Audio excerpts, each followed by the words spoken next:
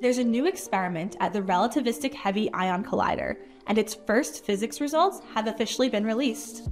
The house-sized 1,000-ton detector is called sPHENIX. Like a giant 3D digital camera, it captures snapshots of 15,000 particle collisions per second.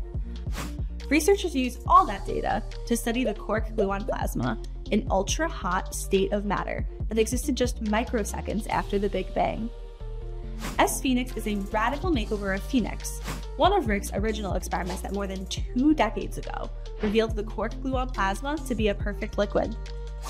Equipped with a powerful superconducting magnet, new tracking detectors, and a full suite of calorimeters, sPHENIX is poised to probe Rick's energetic particle smash-ups with more precision than ever before. The first sPHENIX results coincide with results from other Rick experiments, confirming that the new detector is performing exactly as designed, and kicking off a new era of exploring how the building blocks of matter interact to make up our universe.